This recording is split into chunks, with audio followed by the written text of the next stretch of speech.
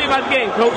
Well, we knew we small, we are what we are, but we knew we got to play to our strengths, and no matter who we play, and we did that in the second half. We went down double figures, and I didn't think we was playing our brand of basketball. We wasn't playing hard as I want. I demand a lot out of them, and then if we leave, long as we leave it on the floor, win or lose, I don't mind. And we left it on the floor. We was lucky to get out of here with a win today. When y'all were down 16, Coach, you took a timeout. What happened in that timeout? Because the whole game changed after that timeout. That timeout, I said, what team am I watching?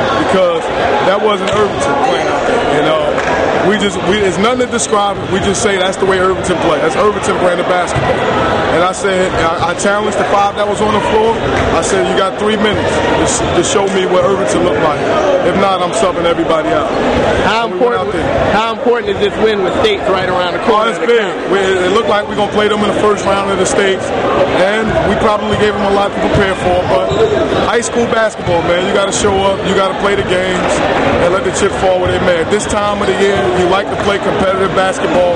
That was a good team we played, with good bigs, but we are what we are, and we play with heart, and that's the way we're going to continue to play as long as I'm the coach.